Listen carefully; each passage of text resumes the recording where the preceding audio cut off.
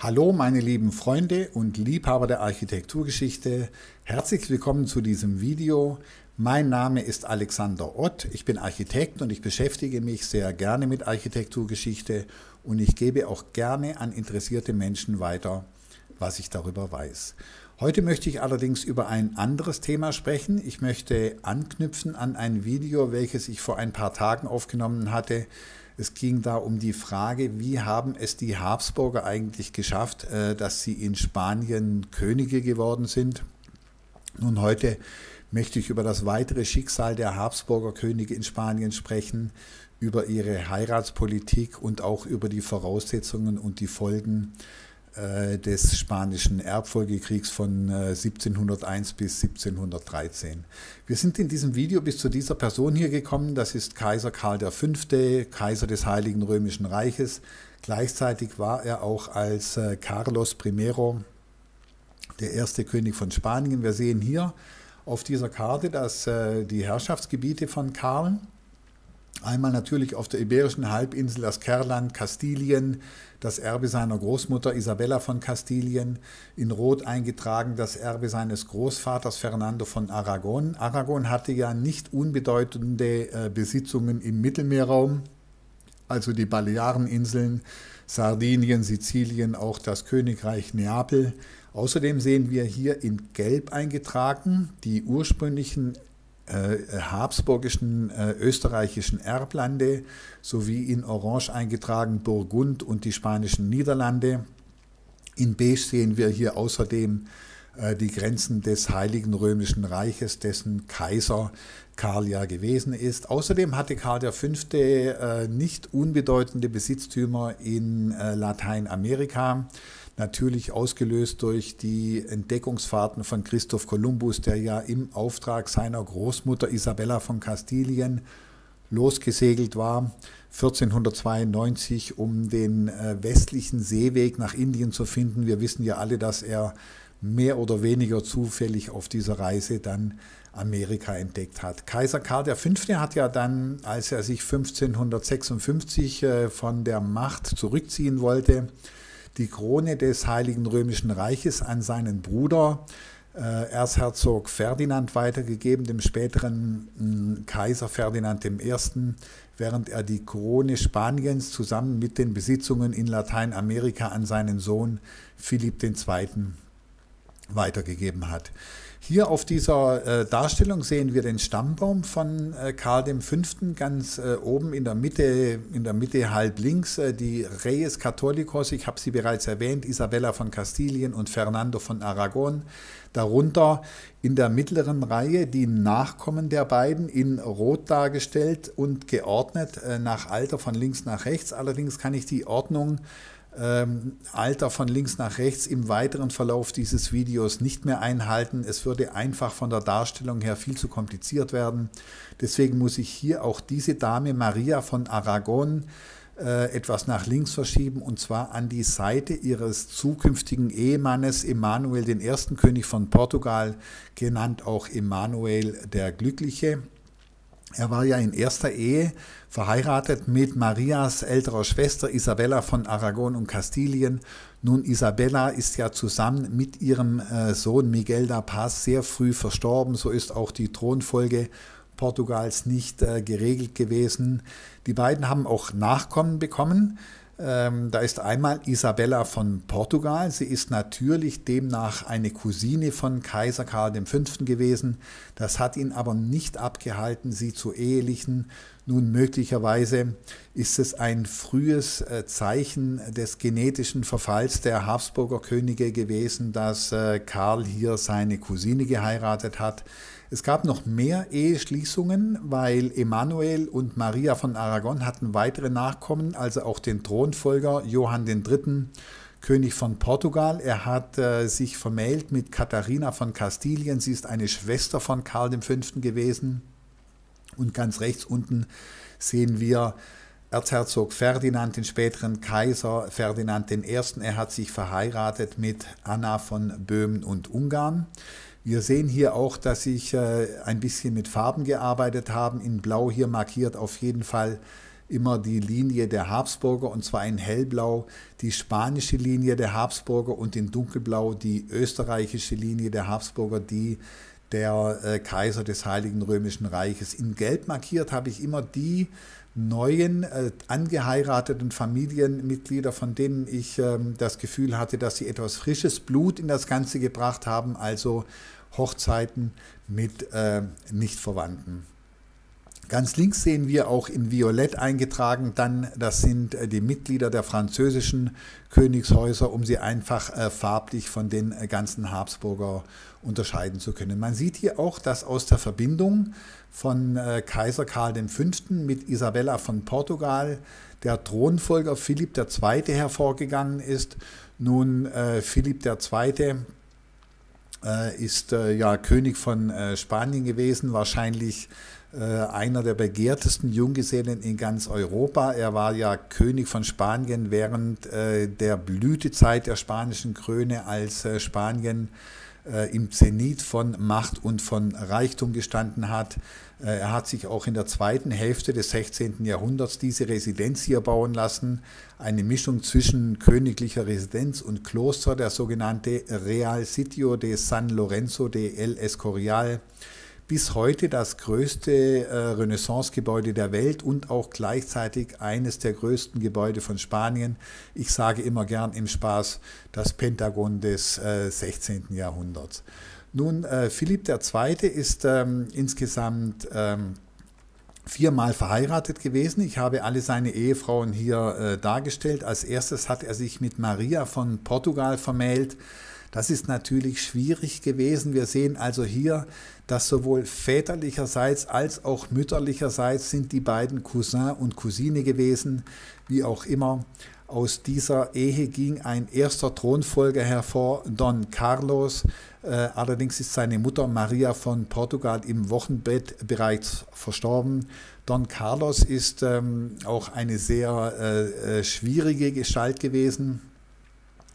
Man sagt also, durch die familiäre Nähe von seinen Eltern, von Philipp und Maria, sei er geistig nicht ganz auf der Höhe gewesen. Auf der anderen Seite hat er also politische Ämter unter seinem Vater Philipp II. Bekleidet, und zwar zur Zufriedenheit seines Vaters. Er hat sich allerdings während der niederländischen Aufstände dann gegen seinen Vater gerichtet. Er hatte auch nicht unbedeutende Heiratsmöglichkeiten mit europäischen Prinzessinnen. Das alles spricht ein bisschen dafür, dass er also nicht ganz so dumm gewesen sein kann. Er ist allerdings eines unnatürlichen Todes gestorben. Er ist ein bisschen ein ungeliebter Sohn gewesen, das schwarze Schaf der Familie. Philipp II. Hat ihm die Krone nicht zugetraut, und es gab auch Gerüchte, dass er ihn hätte umbringen lassen. Das konnte allerdings nie bewiesen werden, und eine Untersuchung wie von der katholischen Kirche angedacht ist, hat leider nie stattgefunden. Dennoch ist es also für die frühen Habsburger Könige sehr opportun gewesen, sich mit portugiesischen Prinzessinnen zu verheiraten. Schließlich ist ja die Einigung Spaniens auch durch eine Hochzeit zustande gekommen, durch die Hochzeit der Reyes Católicos, der Königin von Kastilien und dem König von Aragón. So hat man also gedacht, dass man auch Portugal, das Königreich Portugal, wieder an die Krone von Spanien anknüpfen kann. Das ging zum Teil auch auf. Also die Könige von Portugal haben ab 1580 keinen männlichen Nachkommen mehr gehabt. So ist also die Krone von Portugal automatisch an Philipp II. Gefallen. Er hat sie dann auch weitergegeben an seine Nachkommen Philipp III. Und Philipp IV. Die sind alle Könige von Spanien und Könige von Portugal gewesen. Allerdings hat das portugiesische Glück nur ungefähr 60 Jahre lang gehalten, bis 1640. Dann wurde Portugal als Königreich wieder unabhängig unter der Herrschaft der Könige von Braganza. Nachdem also die Geschichte mit María von Portugal beendet war, hat sich Philipp verheiratet mit Maria I. von England. Sie ist ja die Tochter von Heinrich VIII. Von England gewesen und seiner Großtante Katharina von Aragón. Nun, eingefädelt hat diese Heirat sein Vater Karl V. Er wollte seine Tante seine Cousine, Entschuldigung, Maria I. Von England mit seinem Sohn verheiraten, weil er sich dadurch erhofft hat, dass die alte Allianz zwischen Burgund und England wieder aufleben kann. Die ist ja entstanden während des 100-jährigen Krieges zwischen England und Frankreich. Philipp II. Hat natürlich in dieser Verbindung auch strategische Vorteile gesehen. Maria von England hingegen hat sich natürlich auf einen jüngeren Liebhaber gefreut. Sie war ja Philipps Großtante und einiges älter als er. Außerdem hat sie sich von dem katholischen Philipp II. Erhofft, dass er sie unterstützen möge in ihrem blutigen Kampf gegen den Protestantismus in England. Außerdem hätte sie durch die Geburt eines katholischen Thronfolgers es vermeiden können, dass die Krone an ihre ungeliebte protestantische Halbschwester Elisabeth gefallen wäre. Nun, Maria I. von England, genannt Bloody Mary, ist leider nur scheinschwanger geworden. Sie hat also keinen Thronfolger zur Welt gebracht. So ist also die Erfahrung England für Philipp nicht sehr erfolgreich gewesen. In seinen letzten Tagen hat er bestimmt nicht so gerne an England zurückgedacht. Diese Darstellung hier stammt aus der Seeschlacht zwischen der britischen Flotte und der Spanischen Armada 1588 im Ärmelkanal. Sie ist allerdings nicht aufgrund dieser Seeschlacht versenkt worden, sondern sie ist untergegangen auf der Rückreise aus britischen Gewässern nach Spanien. Der Weg durch den Ärmelkanal war ja versperrt durch die britische Flotte. So musste also die spanische Armada einen großen Bogen in Ost-West-Richtung um die ganzen britischen Inseln nehmen, und dabei ist sie in einen Sturm geraten und dadurch auch untergegangen. Ein herber Verlust natürlich, wie gesagt. Philipp II. Hat sich sicherlich nicht so gern an seine Erfahrungen mit England zurückerinnert. Nach der Ehe mit Maria von England, die ja ohne Nachkommen gestorben ist, hat er sich dann ganz auf die andere Seite geschlagen, nämlich nach Frankreich, mit England natürlich verfeindet. Seine dritte Ehefrau war Elisabeth von Valois. Das Haus von Valois, das waren die Könige von Frankreich. Sie gingen direkt auf die Capetinger zurück, diese wiederum gingen auf die Robertiner zurück, und das ist das älteste Adelsgeschlecht Europas, direkt nach den Merowingern und den Karolingern. Ihr Bruder ist auch Heinrich III., König von Frankreich gewesen. Und diese Ehe mit Elisabeth von Valois muss für Philipp eine richtige Liebeshochzeit gewesen sein. Sie ist auch sehr beliebt gewesen in der spanischen Bevölkerung. Man nannte sie Isabel de la Paz, also die Elisabeth, die den Frieden bringt. Man hat sich also durch die Verbindung von Philipp und Elisabeth erhofft, dass endlich Friede einkehren möge zwischen Spanien und dem Erzfeind Frankreich. Elisabeth hat sich aber nie wirklich wohlgefühlt in Spanien. Sie hatte Heimweh nach Frankreich. Sie ist auch sehr krank geworden dann später. Und Philipp hat sie aber sehr geliebt. Also Mitglieder des Hofes haben berichtet, dass er ja eigentlich ein sehr kühler und unnahbarer Charakter gewesen sei. Aber er hat sich also aufopferungsvoll um seine große Liebe Elisabeth von Valois gekümmert, auch als sie sehr krank im Krankenbett gelegen ist. Sie ist auch an ihren Krankheiten dann gestorben, und zwar hat sie ihm auch keine männlichen Nachkommen geschenkt. Aus dieser Ehe sind 2 Töchter hervorgegangen, Isabel und Katharina von Österreich, und es waren 2 ganz intime Vertraute von Philipp II. Bis zu seinem Tod. Es sind auch ganz enge Berater gewesen. Da sind sie ganz in die Fußstapfen ihrer Mutter Elisabeth von Valois getreten. Auch ihr Bruder Heinrich III., König von Frankreich, ist gestorben. Er ist allerdings eines unnatürlichen Todes gestorben, und damit ist auch die männliche Linie des Hauses Valois als Thronfolger der französischen Krone erloschen.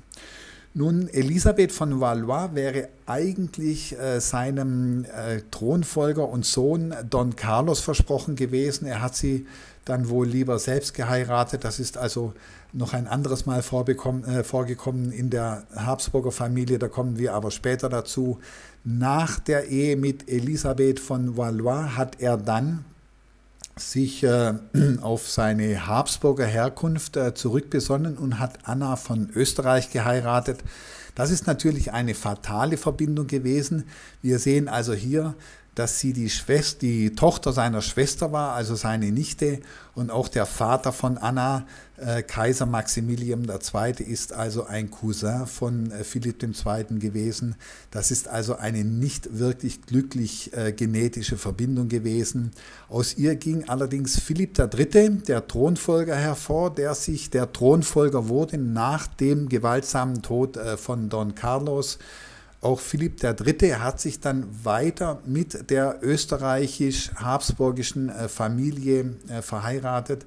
Man muss dazu sagen, dass die österreichischen Habsburger auch gerne untereinander geheiratet haben. Also hier zum Beispiel Maria Anna von Bayern ist die Nichte ihres Ehemannes gewesen, Karl II. Von Innerösterreich. Und auch Maria Anna von Bayern ist die Cousine von Kaiser Ferdinand II. Gewesen. Deswegen sind diese alle jeweils in dunkelblau eingetragen hier. Aus der Ehe zwischen Philipp III. Und Margarete von Österreich ist allerdings, sind bemerkenswerte Nachkommen gezeugt worden, die später starke Argumente für das Ausbrechen des Spanischen Erbfolgekriegs geliefert haben. Wir kommen da später nochmal drauf dazu. Das ist einmal seine Tochter Maria Anna von Spanien, die sich mit Kaiser Ferdinand III. Verheiratet hat. Die beiden hatten dann als weiteren Nachkommen Kaiser Leopold I. Wie gesagt, wir kommen später darauf zurück im Rahmen des Spanischen Erbfolgekriegs, genauso wie die zweite Tochter Anna von Österreich, die sich mit dem Bourbonenkönig von Frankreich Ludwig XIII. Verheiratet hat. Ludwig XIII. Hat die französische Krone von Heinrich IV., seinem Vater, geerbt. Dieser wiederum wurde durch den letzten König des Hauses Valois, Heinrich III., eingesetzt, bevor dieser gestorben ist. Auch die Bourbonen gingen direkt auf die Carpetinger zurück. Es ist nur eine ältere Linie desselben Hauses gewesen. Auch der Thronfolger von Philipp III., Philipp IV., er hat sich verheiratet mit der Schwester von Ludwig XIII., also die beiden Könige Philipp IV. Und Ludwig XIII. Haben gegenseitig ihre Schwestern geheiratet. Nun, das ist ja nicht besonders ungewöhnlich. Aus dieser Ehe zwischen Elisabeth von Bourbon, also der Schwester von Ludwig XIII., und Philipp IV. Von Spanien ging Maria Theresa von Spanien hervor. Das ist die Ehefrau von Ludwig XIV., Ludwig dem Sonnenkönig. Wir erinnern uns an das Schloss von Versailles. Leider habe ich nicht mehr das Hintergrundbild des Spiegelsaals von Versailles hier hinter mir. Das Schwierige dabei war, dass Maria Theresa von Spanien auch seine Cousine gewesen ist, aber möglicherweise ist das einmal also ohne Probleme möglich, ganz im Gegenteil zu dem, was die Habsburger gemacht haben. Aus dieser Ehe Philipp IV., König von Spanien, mit Elisabeth von Bourbon ging auch der spanische Thronfolger Balthasar Carlos hervor, der allerdings sehr früh verstorben ist, sehr zum Unwohlsein von Philipp IV. Er ist ja bereits versprochen gewesen, und zwar an Maria Anna von Österreich. Es ist allerdings für ihn sehr schade gewesen, dass diese Ehe nicht zustande kommen konnte. So hat ihn dann aber sein Schwager, Kaiser Ferdinand III., darauf angesprochen, warum er denn nicht seine Tochter Maria Anna von Österreich heiraten würde. Nun, das ist natürlich auch schwierig gewesen, weil es wieder seine Nichte gewesen ist, und nach längerem Hin und Her hat er sich dann trotzdem dafür entschieden, die erst 13-Jährige zu ehelichen. Das ist natürlich ein weiterer fataler Schritt gewesen. Der Nachkomme von den beiden ist dann Carlos II. Gewesen, der letzte der Habsburger Könige von Spanien. Carlos II. Ist ja eine tragische Gestalt gewesen und er konnte eigentlich gar nichts dafür. Es sind ja seine Vorfahren gewesen. Also wenn eine normale Person 5 Generationen zurückblickt, dann hat er 32 Urgroßeltern. Also wir haben 2 Eltern, 4 Großeltern, 8 Urgroßeltern, 16 Urgroßeltern und 32 Urgroßeltern. Das hatte Carlos II. Natürlich auch, aber seine 32 Urgroßeltern sind nur 9 verschiedene Personen gewesen. So hat einfach die genetische Vielfalt etwas gefehlt. Er ist also nicht mehr in der Lage gewesen, einen Thronfolger zu zeugen. Es ist wahrscheinlich sogar so gewesen, dass man ihn einfach nicht mehr verheiraten konnte. So haben also sämtliche Tanten und Großmütter aus den europäischen Königshäusern angefangen, ihre Familienstammbäume zu durchforsten, genauso wie wir das jetzt auch tun, was es denn noch für Möglichkeiten geben würde für die spanische Thronfolge. Und da gab es also genau 3 Möglichkeiten, 3 Kandidaten, die sich angeboten haben. Und die möchte ich Ihnen auch gerne hier vorstellen. Da ist also einmal Philipp von Bourbon gewesen, der sich angeboten hat. Er ist ein Enkel von Ludwig XIV., dem Sonnenkönig gewesen. Und über dessen Frau Maria Theresa von Spanien, die war ja direkt Tochter von Philipp IV., ist Philipp de Bourbon, also ein Urenkel von Philipp IV. Gewesen und damit ein legitimer Thronfolger für den spanischen Thron. Das hätte natürlich weder den Engländern gefallen, weil sie eine bourbonische Übermacht in Europa befürchtet hätten, noch hätte das den Habsburgern gefallen. So hat also Kaiser Leopold I. gesagt. Und jetzt kommen wir auf die schicksalshafte Nachkommenschaft von Philipp III. Zu sprechen. Ich habe das vorhin angesprochen. Er sei Enkel von Philipp III. Gewesen, in direkter Linie, das sehen wir hier, und somit ein legitimer Nachfolger für den spanischen Thron. Und er würde die Krone von Spanien gerne weitergeben an seinen Sohn Karl, an seinen jüngeren Sohn Karl, während sein älterer Sohn Josef also die Krone des Heiligen Römischen Reiches bekommen sollte. Außerdem sei er in erster Ehe verheiratet gewesen mit Margarita Theresa von Spanien und diese wiederum war die Schwester von Carlos II. Und sie hätte auch bei der Eheschließung mit ihm nicht auf das Erbe der spanischen Krone verzichtet, so wie das Maria Theresa von Spanien bei ihrer Hochzeit mit Ludwig XIV. Getan hätte. Daraufhin hat Ludwig XIV. Gesagt, nun, das ist ja alles Blödsinn, auch ich bin direkter Nachfahre von Philipp III. Man sieht also hier die zweite schicksalshafte Familiennachfolge, ich habe das bereits erwähnt. Er ist also über Anna von Österreich tatsächlich auch ein Enkel von Philipp III. Gewesen. Und außerdem meinte er, Maria Theresa hätte zwar erwähnt, dass sie die Krone von Spanien nicht annehmen möchte, aber damit wäre verbunden gewesen eine Zahlung, die die spanische Krone an Frankreich hätte leisten sollen und das sei eben nie erfolgt. Insofern sei also der legitime Thronfolger für die spanische Krone Philipp von Bourbon. Jetzt haben wir also 2 mögliche Thronfolger. Das ist einmal Karl, der Sohn von Kaiser Leopold, und Philipp, der Enkel von Ludwig XIV. Und es gab noch einen dritten Kandidaten. Das ist dieser Herr hier in der Mitte, Josef Ferdinand Leopold von Bayern. Er ist ein Enkel gewesen von Margarita Theresa von Spanien aus ihrer Ehe mit Kaiser Leopold und sie ist ja die Schwester von Carlos II. Von Spanien gewesen. Das wäre also die jüngste Erbschaftslinie von Carlos II. An gewesen. Und Josef Ferdinand wäre außerdem der Thronerbe des Hauses Wittelsbach, der Kurfürsten von Bayern gewesen. Sein Vater Maximilian II., Emanuel Kurfürst von Bayern, hätte ihm ja auch die Krone von Bayern weiter vererbt. Und mit diesem Thronfolger wäre es also möglich gewesen, den Frieden in Europa zu erhalten. Sowohl die Habsburger wären mit ihm einverstanden gewesen, weil er ja auch habsburgisches Blut durch Kaiser Leopold, der sein Großvater war, in seinen Adern hatte. Auch die Bourbonen wären mit einem Wittelsbacher zurechtgekommen. Man sieht, dass hier auch der Thronfolger von Ludwig XIV. Mit einer Tochter aus dem Hause Wittelsbach verheiratet war und auch später während des Spanischen Erbfolgekriegs hat Wittelsbach sich ja auf die Seite der Bourbonen gestellt. Für die Engländer wäre Joseph Ferdinand Leopold von Bayern sowieso der Wunschkandidat gewesen. Nun, was haben die Engländer damit zu tun?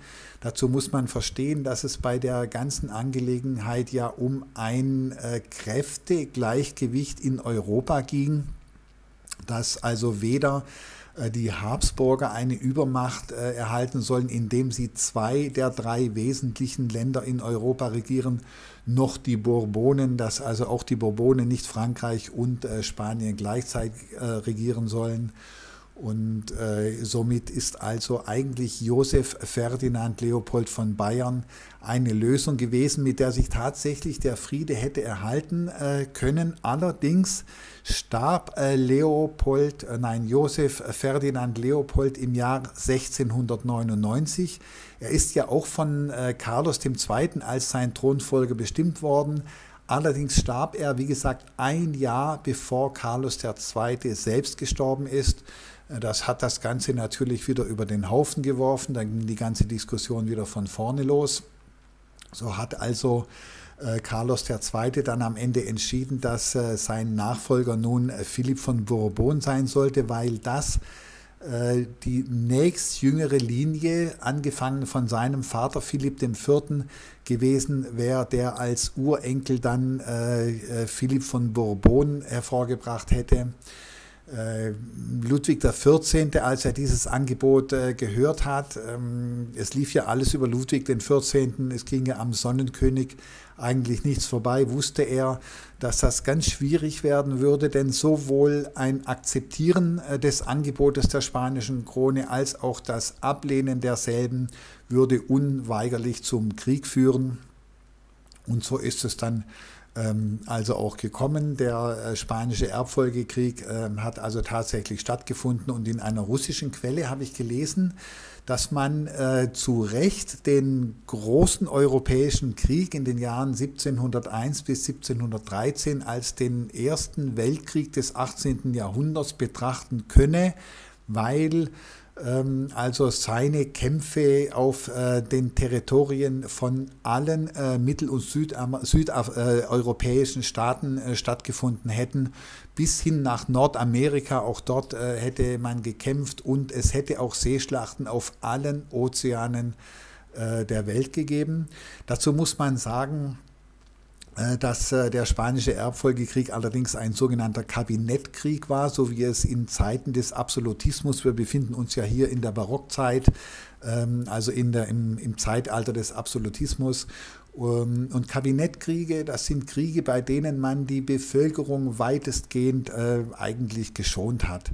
Also die Truppen bestanden aus zahlenmäßig überschaubaren Offizierskorps. Man hat auch versucht, keine Sachwerte zu beschädigen, keine Häuser zu zerstören, keine Städte abzufackeln, so wie man das also bei anderen Kriegen gerne gemacht hat. Allerdings ist ein Krieg natürlich immer für eine Zivilbevölkerung eine belastende Angelegenheit. Die Truppen mussten ja auch unterhalten werden, also mit Lebensmitteln, mit Unterkunft. Möglicherweise wurden also auch höhere Steuern erhoben, um das Ganze zu finanzieren. So fand der Spanische Erbfolgekrieg also statt in den Jahren 1701 bis 1713 und konnte erst durch den sogenannten Frieden von Utrecht beigelegt werden. Nun, der Friede von Utrecht, der beinhaltete also, dass Philipp von Bourbon, der ja unmittelbar nach dem Tod von Carlos II. Bereits eine Bourbonenherrschaft in Spanien errichtet hat, dass er die Krone von Spanien behalten könne, unter der Voraussetzung, dass beide Staaten, also sowohl das Königreich Spanien als auch das Königreich Frankreich, darauf verzichten würden, Spanien und Frankreich in einer sogenannten Personalunion zu regieren. Das Königreich Spanien musste außerdem Gebiete abtreten, und zwar die spanischen Niederlande, das Königreich Neapel, das Königreich Sardinien und das Herzogtum Mailand an die österreichischen Habsburger. Das Königreich Sizilien musste an Savoyen abgetreten werden und Menorca und Gibraltar, ich weiß nicht, ob man das hier sieht, dass die jetzt auch grün geworden sind, mussten an England abgetreten werden. Nun, das sind zwar geringe Gebietsgewinne für England gewesen in diesem Fall, aber England war ja die herrschende Seemacht, die aufstrebende Seemacht gewesen, und für die ist es natürlich wichtig gewesen, einen Flottenstützpunkt im Mittelmeer zu haben. Da hat sich Menorca natürlich ganz toll angeboten, und auch Gibraltar ist sehr interessant gewesen für England, weil wer Gibraltar hat, der kontrolliert sozusagen den Zugang zum Mittelmeer, und das ist also bis heute ja so, dass Gibraltar britisch ist. Das ist ja auch im Zusammenhang mit den Brexit-Verhandlungen, die letztlich stattgefunden haben vergangenes Jahr oder im Verlauf der letzten Jahre, was passiert mit der Frage Gibraltar. Also bis heute können die Engländer ja den Zugang zum Mittelmeer kontrollieren. England hat außerdem Gebiete zugesprochen bekommen in Übersee von den Franzosen. England hat außerdem das Monopol erhalten für den Sklavenhandel in den Überseegebieten. Das ist natürlich ein toller Vertragsbestandteil, aber es gab damals am Anfang des 18. Jahrhunderts eben auch noch kein Völkerrecht. Also konnte man sowas also ruhig mit in die Argumentation aufnehmen. Und so ist es also gelungen, durch den Frieden von Utrecht ein einigermaßen Gleichgewicht in Europa herzustellen. Alle sind zufrieden gewesen. Die österreichischen Habsburger hatten beträchtliche Gebietsgewinne, auch die Engländer hatten ihre Vorteile aus der Situation gezogen, die Bourbonen natürlich genauso. Sie haben letzten Endes die Krone von Spanien gewonnen, und man spricht also davon, dass der Friede von Utrecht bis in die heutige Zeit für ein Gleichgewicht innerhalb von Europa gesorgt hat.